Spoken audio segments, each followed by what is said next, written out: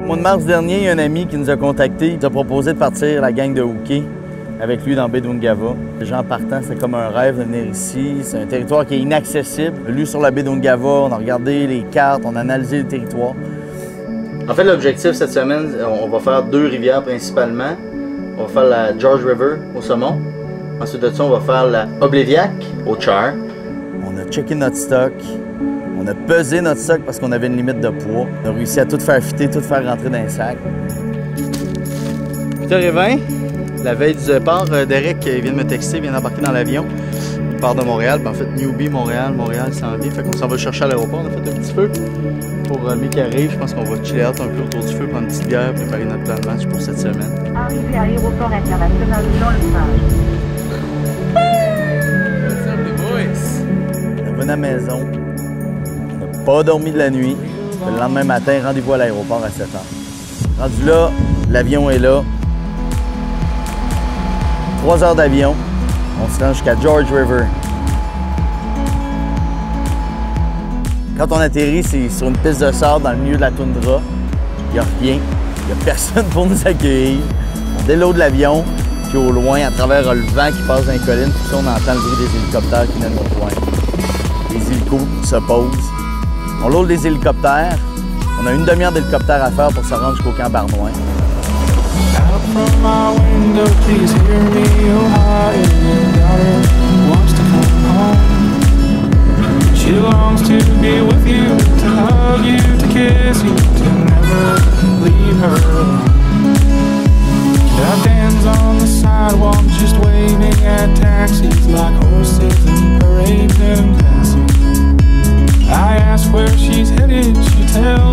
On arrive là, t'as Alain Lagacé qui est là, qui nous attend, content, de le shake nous pogne.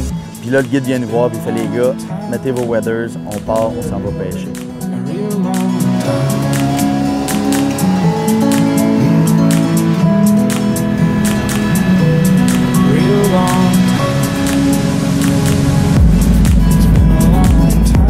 Je viens d'arriver avec les 3 hélicos, c'est quand même assez hallucinant. Puis moi, je suis arrivé avec une grosse boîte de mouches de Gaspé Fly, des grosses leeches. On vient de parler à Alain, puis il nous a dit qu'ils ne mangent pas présentement, puis qu'il faut se triper vite, puis qu'eux autres, ils vont manger après ça. Ça ressemble à une nymphe. J'ai aucune idée, en fait, là. C'est un guess. Carrément un guess.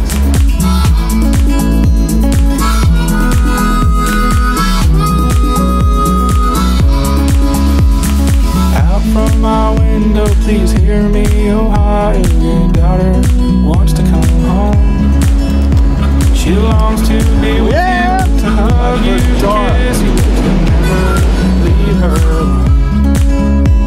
I've gotten to know her, to live with, to love her. It's hard to see her leave. She belongs to her mother and the state of Ohio. Oh, she belongs.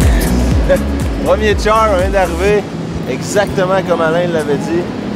Des petites nymphes, on strip. Paf! Vraiment cool, là. Ça arrive somme. Poisson qui arrive de la baie d'UNGAVA, complètement frais. Malade.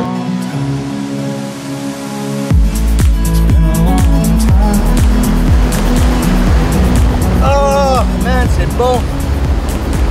Il fait chaud, là, on est dans le nord. En haut de la baie d'UNGAVA, puis il fait 30 degrés Celsius. Comme des pauvres petits cons. On a oublié nos gourdes au camp. Mais finalement, des gourdes dans le nord, ben, tu n'as pas besoin.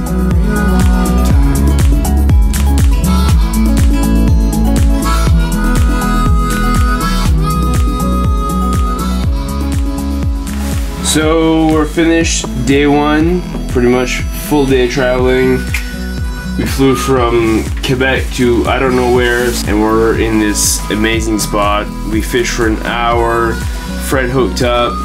All around awesome day. We had a good supper, had lots of wine, lots and lots of wine, and now we're going to bed and we're going to have a full day tomorrow. I think we're going to adventure all over the place. So I think we got the plan and we are going to nail it tomorrow.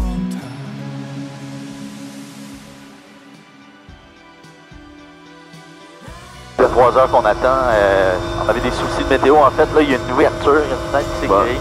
Fait que, on s'enligne dans les hélicos. On s'en va pêcher dans le sous-de-chair. Okay. Qu'est-ce que tu essayes comme Moi, je veux une petite mouche, 5 tips. Je prends les conseils à Alain. OK? Thanks.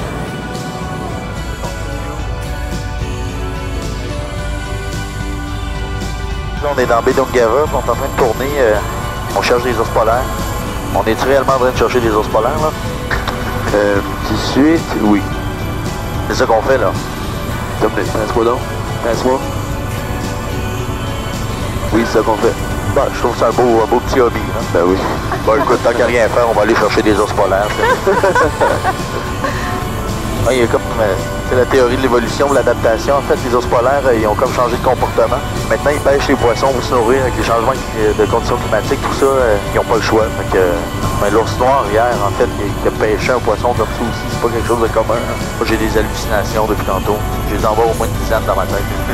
Il y a une tache blanche là, Daniel, qui est présentement à 5 heures. Oui.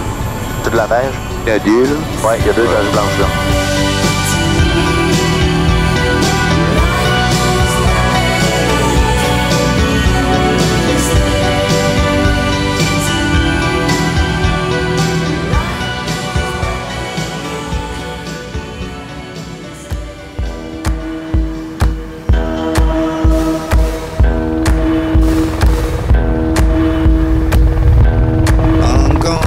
Just landed here in Boudancourt. That's what I'm gonna do. New spot. We've been waiting all morning to get out. That's what I'm gonna do. Char on the land today. That's what I'm gonna do.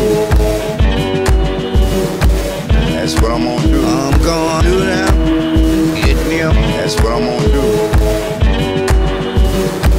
That's what I'm gonna do. That's what I'm gonna do. I'm gonna. That's what I'm gonna do. Ain't gonna do. That's what I'm gonna do. I'm gone. That's what I'm gonna do. I ain't gonna do. That's what I'm gonna do. I'm gone. That's what I'm gonna do. I ain't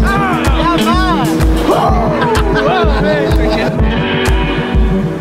do. Definitely one of the most craziest days I've ever had fishing. We're sitting there, helicopters all around, and everyone's hooking up. Helicopters are leaving, and then Phil hooks up. I'm freaking out, gotta run, go get the fish, lose my hat, losing our shit, the biggest fish of the day.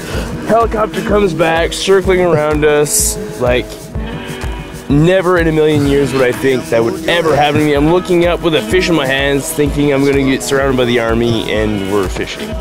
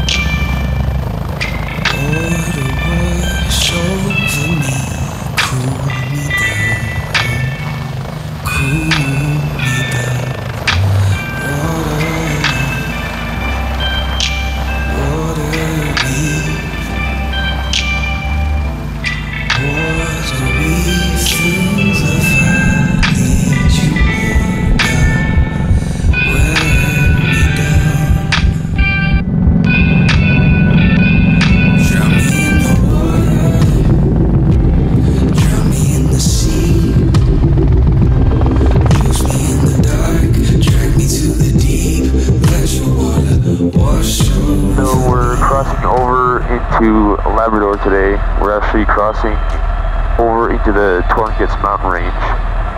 The area we're going is called Comatovik, and we're actually crossing the Arctic southern border. So it's pretty cool if you ask me. It's actually the highest peak in continental eastern Canada. Roll down the street, it's only voice.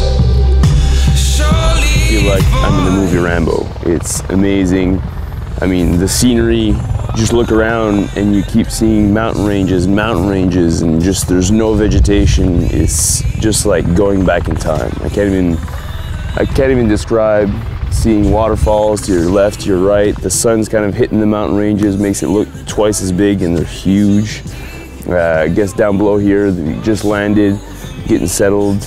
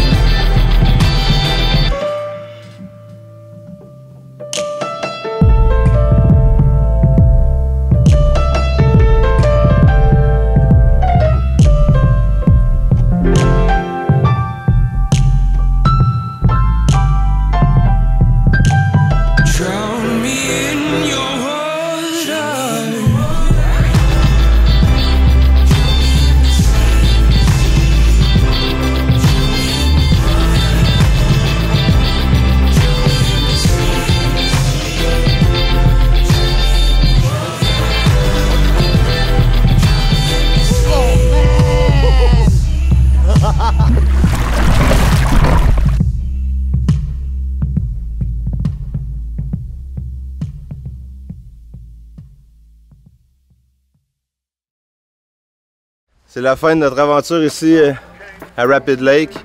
Là, on s'en va pour le saumon de l'Atlantique à Highlands Falls. On est vraiment nostalgique de partir d'ici, mais la chance qu'on a de faire du char et du saumon de l'Atlantique dans le même voyage, c'est fou. Là. Fait que les 4 roues font monter en haut, les gars sont dans l'hélico. On se revoit à Highlands Falls.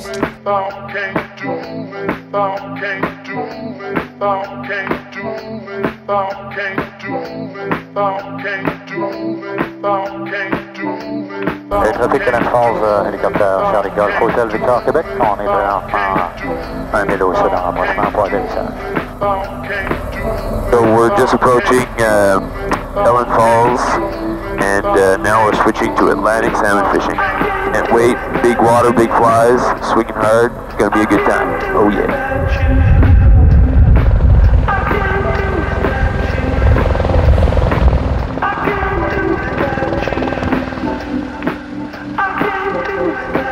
On vient d'arriver à Highlands Falls sur la George River. On est en train de préparer notre matériel. C'est notre première sortie de pêche à rivière. On a parlé avec le propriétaire Samy qui nous a aligné un peu sur les techniques de pêche qui sont bien différentes en fait de la Gaspésie pour le saumon de l'Atlantique. Fait que c'est bien excitant, on est crinqué. On vient de faire un super beau séjour à l'ombre chevalier. Là, on revient retrouver notre saumon. You want one? Please. Trade. No, I don't want to trade. I found my own trade.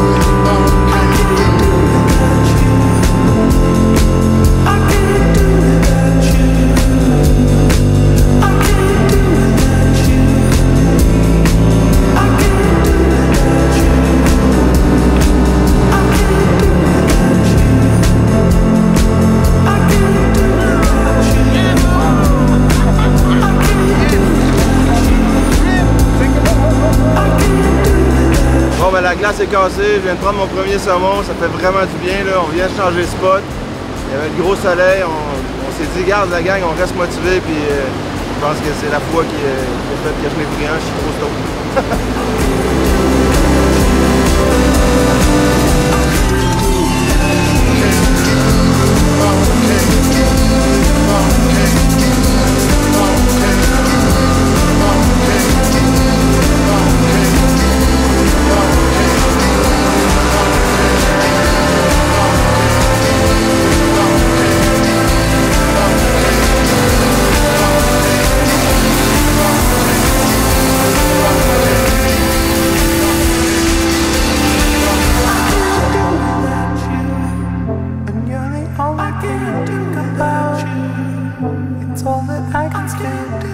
caught my first Atlantic salmon of the trip and the year.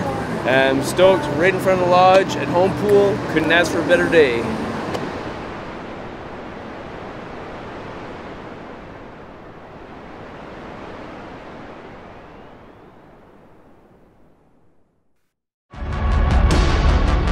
We actually went from fishing to the eastern shore of the UNGAVA Bay in Quebec to take off in the afternoon, go for a ride to Labrador. We got to see these abandoned, what seemed like ghost towns in a village on the eastern shore of Labrador. I had only been in a helicopter once before this. It is such a cool feeling to kind of be in the air, but being in the low profiles, we see black bears, we could see the polar bears, we went to see, you know, you could see icebergs in the distance.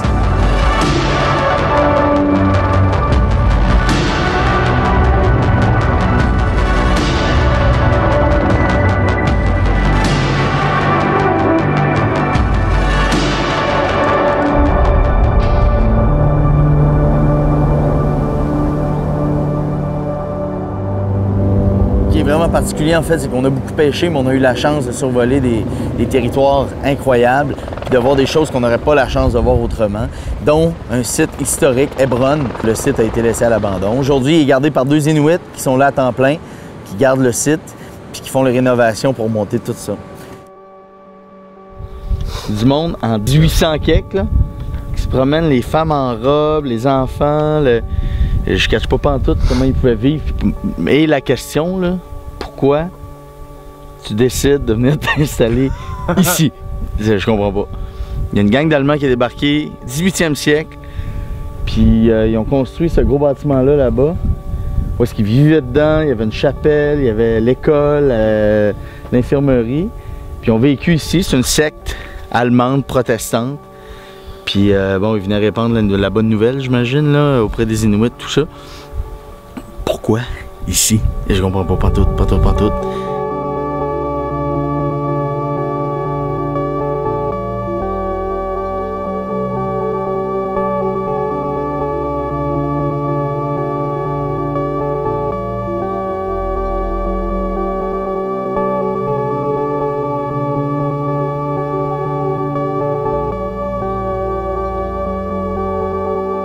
We don't really know what at this point. It's pretty freaky to see what this looks like and what people kind of lived like back in the day, and that people actually lived here for a while. Now that it's all gone and being rebuilt, pretty amazing stuff.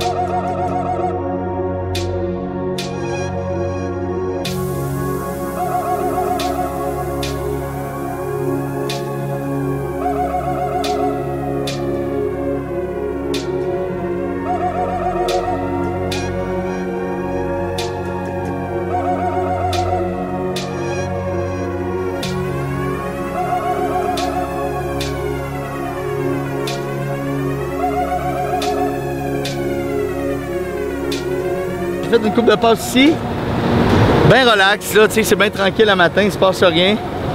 La foi est encore là. 3 casses dans le petit pocket là-bas. Il l'a ramassé, il est parti, poum, il a sauté, il était bien ferré. Puis il a joué dans le pool un petit peu, tout ça, puis ben, la pêche au saumon, hein, ça fait partie de la game. Il a sauté, je vais me faire ma salutation, tac, il a décroché. C'est pas grave, c'est cœur, hein.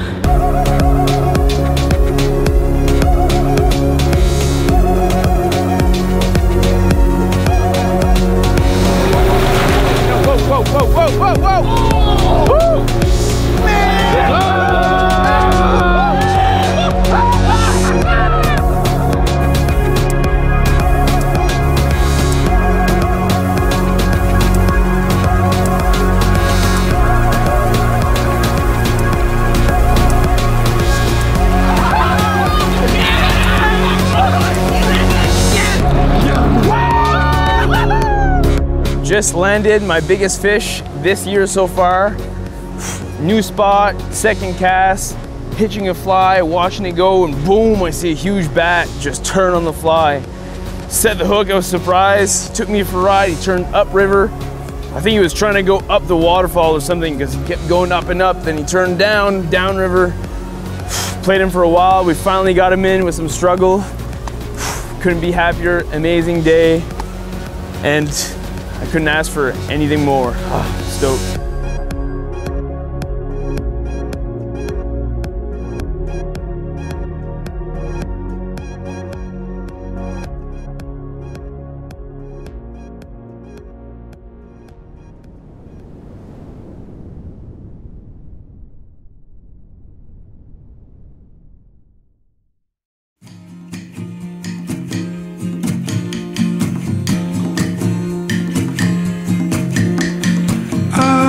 Met on the road by a face I once knew.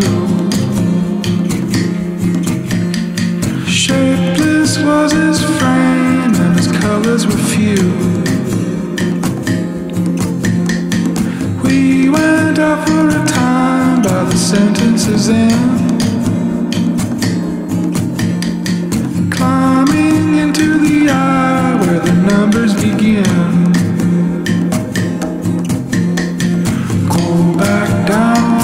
Don't touch the ground, go back down. Don't touch the ground, go back down. Don't touch the ground, go back down. Don't touch the ground.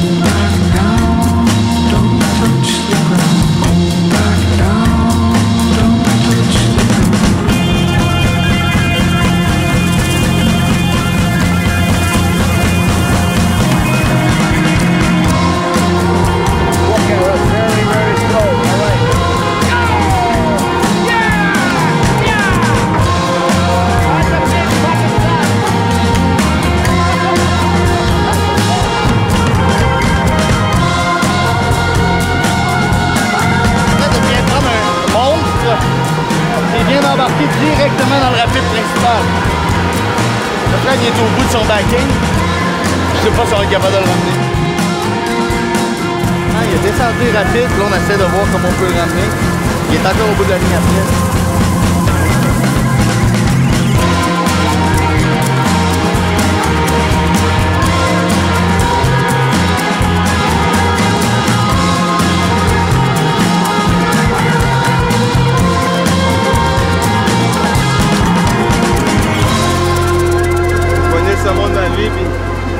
Poignée rapide en l'air de moi.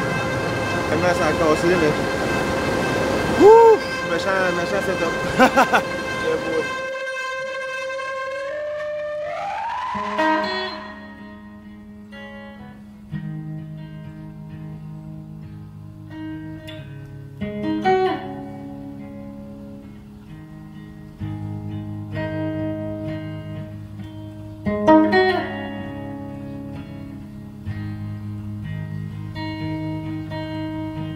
Trying to look back on everything that happened, and the first day feels like it was 2 months ago. We had so many great experiences. Again, here with Phil and Fred, you get to bond in a different way when you're fishing, I think, because it's not just going out for a drink, going out for supper. You know, you're sharing your passion with someone, you're sharing the river. You kind of create this weird bond that, you know, you give that high five, your buddy gets his fish, you're so happy for him. It's a joy that, you know, I've seldom come across in other scenarios. So now going home, it's going to be hard to adjust to real life again. You know, I'm used to waking up in the morning, the sound of, you know, waterfalls, the sound of, you know, nature. I haven't had a phone call, email, seen a car in 2 weeks. And that's the beauty of being on the river. Just being at peace with nature. Your highlight of the day is just, you know, sitting back, trying to enjoy the moment, take a deep breath, and just look what's around you, because you know, it'll only last for today, and you gotta take it as it comes. I mean, I'm so thankful for the opportunity and the chance to come here. I couldn't be happier. My whole trip was amazing. I'll remember this for the rest of my life. And Labrador, Northern Shore, Labrador, and Quebec and the UNGAVA Bay will have a special place in my heart, because I never thought I'd have this type of adventure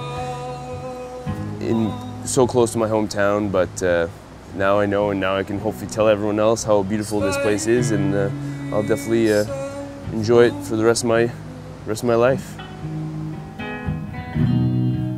Space, loneliness.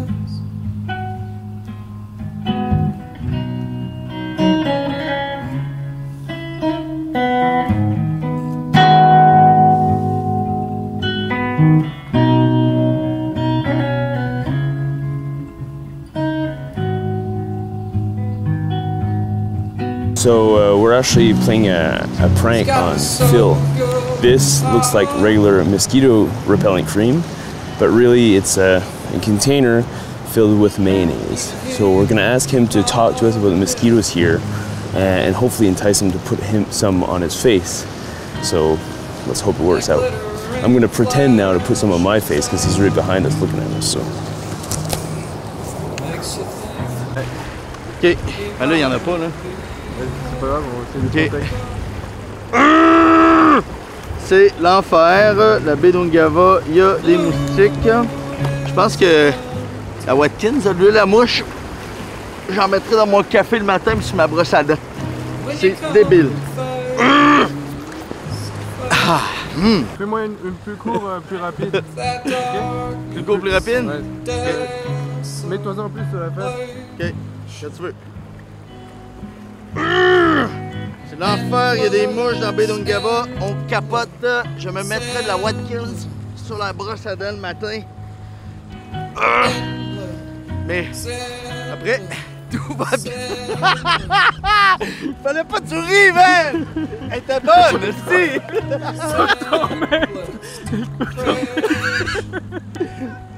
Quoi? Je pense que... On montre. Hein? So, Vladi ça fait une couple de jours. J'ai rempli ça de mayonnaise. Tu niaises, man! Non, man! T'es calme, man! Là, c'est bien graisseux! T'as mis la mayonnaise, pour vrai?